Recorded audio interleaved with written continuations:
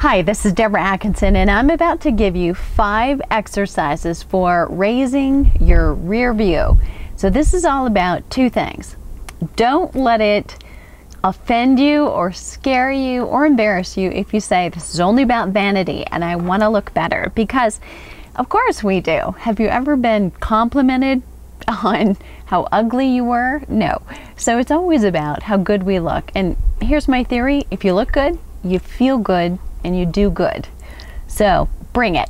So what I'm going to do is start with 5 exercises in this first series that is all about exercises that you need to do if you have gluteal amnesia. And that is those muscles, you're sitting on them most of the time, maybe you're standing, but they're really not working. And those largest muscles in your lower half can do a lot to strengthen or be strong and do their job so that other muscles don't have to, and help you avoid injuries. So whether it's vanity that motivates you or not, it is something else that is really your need for doing it.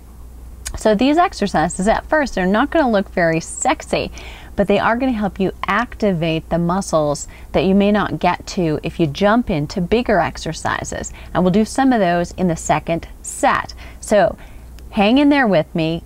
Be patient with yourself and do some of these that just seem so super simple, because what you want to feel is that you activate the muscles before you go on to the next one. It's like putting the foundation on before you put the second and the third floor on. So I've got a pillow here. If you have a Bosu, and if you don't know what that is, don't worry. Use a pillow or a foam roller, that would also work. But what I want to do is put it right under my middle, so I'm elevating my hips just a little bit. My hips are a little bit higher than my hip or than my knee, and that's what you want to happen.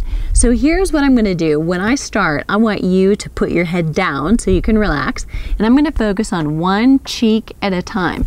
So what I'm going to do is try and tighten that cheek. So I'm just trying to squeeze, and then I'm going to lift, I'm going to lower down, and then I'm going to release that cheek. So squeeze the glute, lift the leg, lower, and then release. And then put your head down and continue. Squeeze, lift, lower, and release. Squeeze, lift, lower, and release. Squeeze, lift, lower, and release. Squeeze, lift, lower, and release. Squeeze, lift, lower, and release. Squeeze, lift, lower, and I'm going to go on to the other side. So I want you to just squeeze with me, lift, so you're doing this with me, not watching, and release. Squeeze the glute, lift it, lower, and release. Squeeze, lift, lower, and release. Squeeze, lift, lower, and release. And that release piece is really important. So you need to be turning the muscle all the way on. Squeeze, lift, lower, and let it go off in order to do that. Squeeze, lift, lower, and relax. Squeeze, lift, lower, and release. Squeeze, lift, lower, release.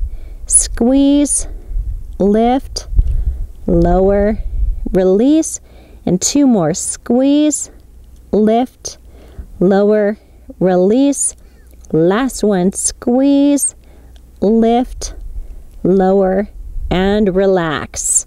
Don't try to remember all these, but to even them up, you're going to do about 15 of those on either side. Or if you feel like you're losing the contraction, it's just not happening, then you're done. Train only the good ones. That was just the squeeze and lift. That's it. Next exercise coming up. So most likely this one's really familiar to you. You want to sit or lie down on your back with your heels close enough that your fingers could grace the backs of your heels. Feet about hip width apart, right underneath your sit bones, straight ahead. And all you're going to do is squeeze the glutes, lift and hold just for a few seconds. And that means you really own the strength that's holding you up. Come down and again, squeeze and lift and hold. To make this a little bit more challenging, I'm going to have you bring your feet and your knees together and then release. So lift up and squeeze, hold on. You can focus on your core a little bit as you're here and then release. Keep your hands nice and open, palms up. Lift, squeeze, hold it right there and then release. And again, squeeze up, lift and hold. Make sure you're really focusing on that squeeze, not just the movement.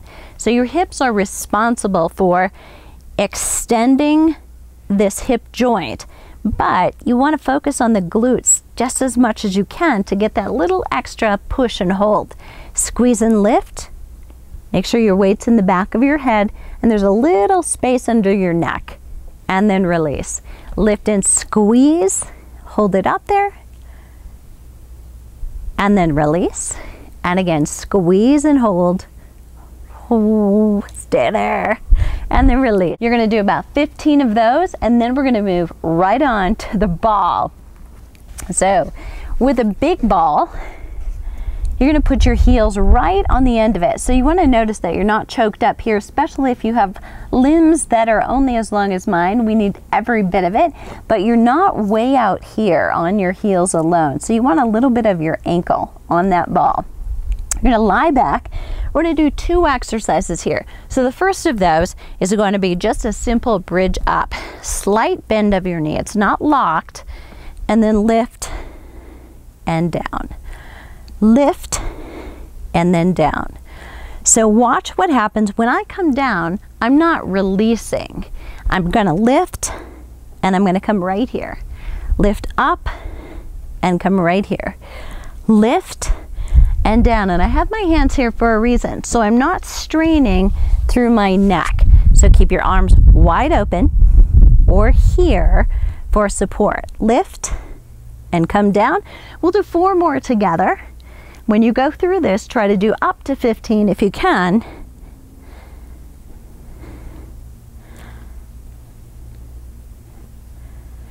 And release. Now, on that one, you may feel some work back here. So your hamstrings, of course, are connected to your glutes. So it's a team effort, and that's okay. Now, you're really going to notice that that's true on this one, where we do hamstring curls. So you're going to come up to that same position and then roll the ball in and out. And we'll go for 10 on that. Watch this. So you come up and then come in and out. 2. Keeping your hips up. 3, 4, 5, 6, 7, 8, 9, and 10. And relax. Nice job. Now, we're going to do a little standing. Now this next exercise uses a band. So you can buy a band at probably any discount store, or you can order yours, and I'll leave you the link in the notes for today's show. So take a look at this band, and I'm putting it around my ankles. Another option would be to put it around the arch of my foot, but I don't want to do that unless I'm really advanced and I have practiced and know that I can handle that with a strong core and no weakness in my lower back. So the other alternative would be right here above my knees. So I can strengthen the outside of my hips here fine, and I'm going to be protected a bit because it's above my knee and not below it. So what I want you to do is choose based on, if you're a beginner, it's right up here. If you're a little bit more advanced, it's at your ankles. And if you know you're super strong, you already have a strong core, no issues with your back, it can go around the arches of your foot. Try to put it under your shoe, and that'll help it stay put. So this one is for back here, but also for the sides. We sometimes forget the glutes are a medial muscle as well as a maximum muscle. So we need to use this muscle. Watch the side step. Keep the tension in the band and move side to side.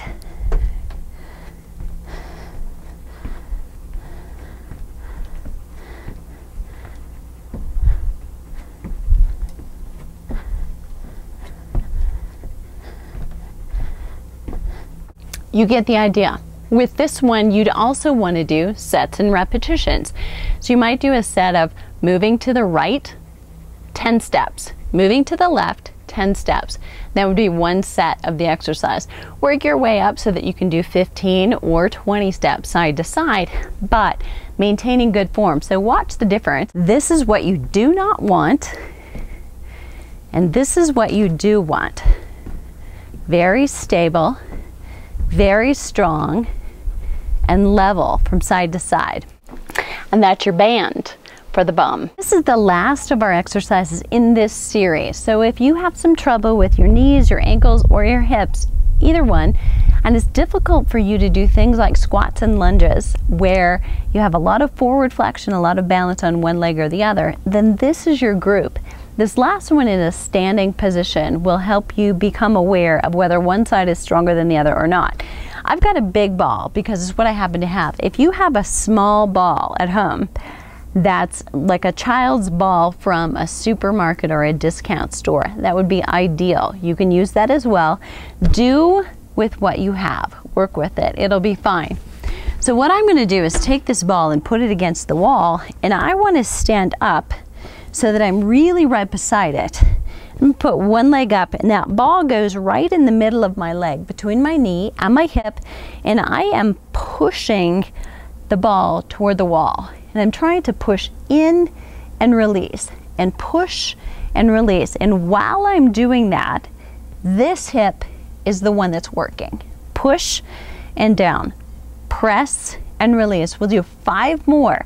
Strong core, 4, push, 3, as if you're pushing it and squishing it against the wall, and push, and again. Now I'm going to show it to you from the other side. So similarly, you want to bring your leg up, make sure that you're close enough that it almost feels uncomfortable, and then lift the leg up, and it goes, the ball goes right between your knee and your hip. So not at your hip, but halfway between, because you want to have to use that lever. Okay, right away, I know this one needs it worse. Press and release. And you're not going to see much movement. But I'll tell you what, it's working. 3, and release. So I'm pushing 4, and release. 5, 6, 7, 8, 9, and 10.